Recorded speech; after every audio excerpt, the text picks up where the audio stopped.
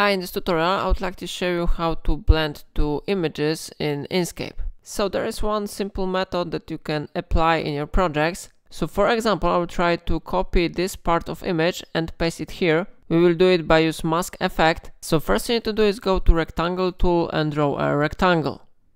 I recommend you to set this rectangle to white and then go to object, fill and stroke and change blur settings to 30. So I type here 30 and click enter.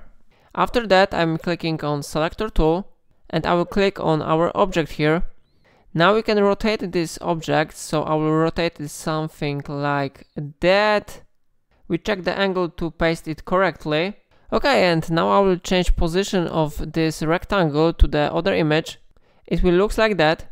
Then I press and hold shift and select image and go to object, then to mask and set mask.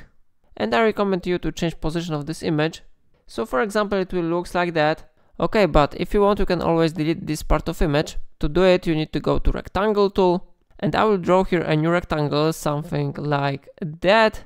And now I go to selector tool and select all objects here. Then we go to object, we go to clip and we select here set clip.